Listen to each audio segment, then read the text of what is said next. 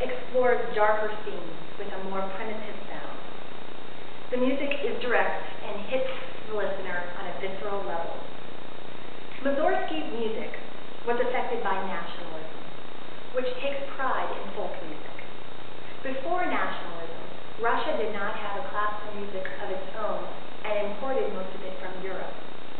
The Russian Five were the first group of composers to write in a uniquely Slavic style.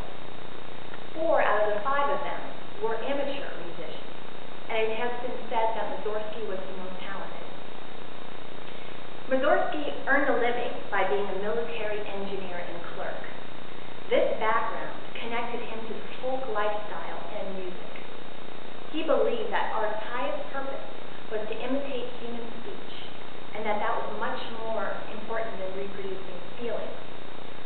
He avoided conventional forms and chose a simpler, more direct style. He was definitely more interested in the effect of the music than the technique to create it. The composer Debussy said of Mussorgsky, "It looks like the art of an inquisitive savage who would discover music at each step by his own emotion." The piano work Pictures at an Exhibition is based on his friend Victor A. Harton's watercolors and scenes of life sketches.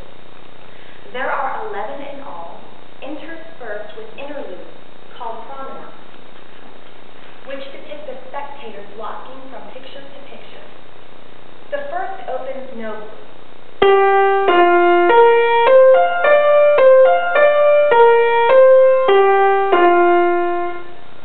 Another sad.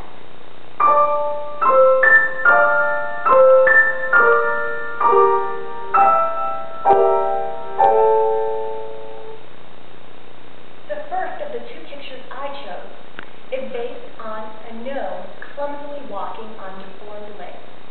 The picture has not actually survived, but this one on the left is very reminiscent of the grotesque style of the picture, and that is by Victor A. Harton. He depicts the gnome through an angular base